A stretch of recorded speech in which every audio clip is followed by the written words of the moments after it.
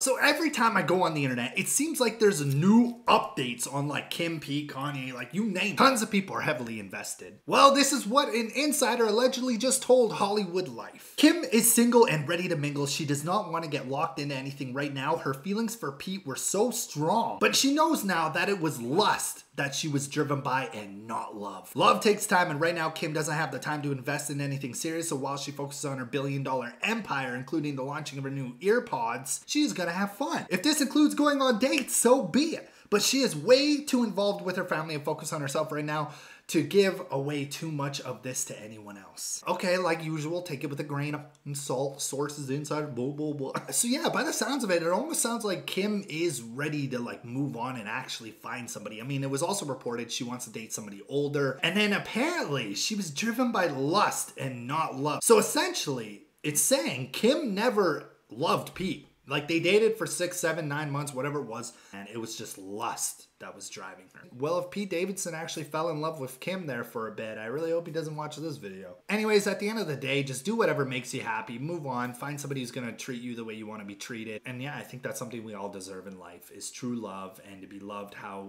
we want to be loved. Anyways, peace out.